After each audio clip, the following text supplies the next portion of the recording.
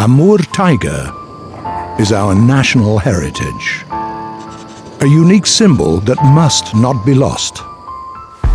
The mission of Amur Tiger Center is to save the rare predator. The main threats to the Amur tiger population are poaching, habitat degradation, illegal hunting of hoofed animals, ungulates. Just over 500 Amur tigers inhabit Russia as we speak.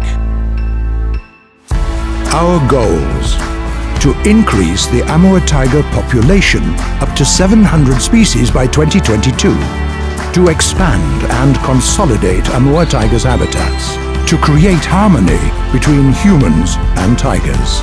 Amur Tiger Center, saving Russian heritage together.